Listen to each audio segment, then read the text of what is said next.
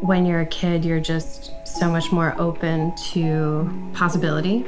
Cool, I see myself. Yeah, you find inspiration in really strange, small, mundane places. Isn't that cool? Anyway. There's the camera, Max. Maxie. Max. I think there was always something pushing me in the direction of I want to play make-believe and I want to tell stories in some capacity. But before I kind of honed in on what that was and what it looked like, I wanted to try everything.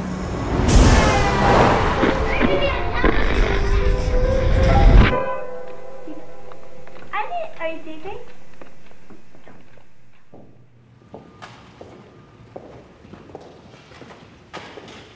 So this is the main space? I was making home movies with my cousins and friends since we were probably 7 or 8 years old.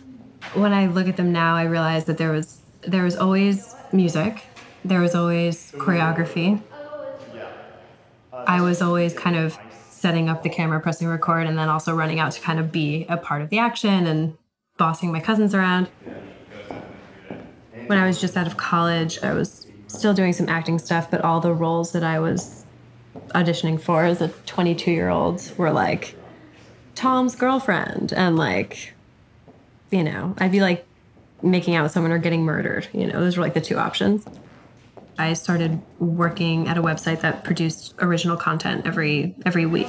Oh, I have it. Okay. I just want to see what the street, like looking down the street. I worked as an art director for them and production designer, and that was my foray into sort of like the grind and like really being on a professional set. That was sort of how I got on to producing, and then, you know, went freelance and started doing that on my own. It's really hard to kind of get someone to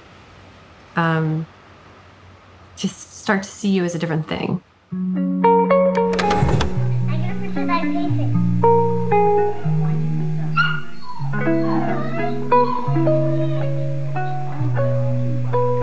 Did you get me? Going from being an actor to saying, oh, I write and I can produce, and having people take you seriously. That was a difficult transition, and then once people started referring me as a producer, knowing I could do that, for me to then be like, actually, I ultimately wanted to direct, so I'm only doing that thing now. It's a tough jump. I just like set myself a date, and I was like, okay, after this point, even if I need the money, I just need to, you know, say, I'm sorry, I'm not doing that anymore. But I remember specifically being asked to produce a music video for Yoko Ono, and I got the call, and I was like immediately like so psyched, and then I like look at the date on the calendar, and I was like, really, I can't say yes. I can't say yes to, yeah, I said no to Yoko.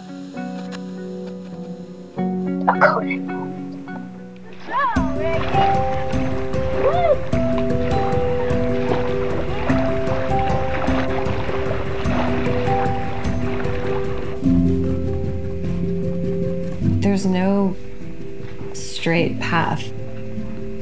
Just have to take time to like honor that part of yourself that sees the world in different ways, because it's the only way to bring an interesting perspective to your work.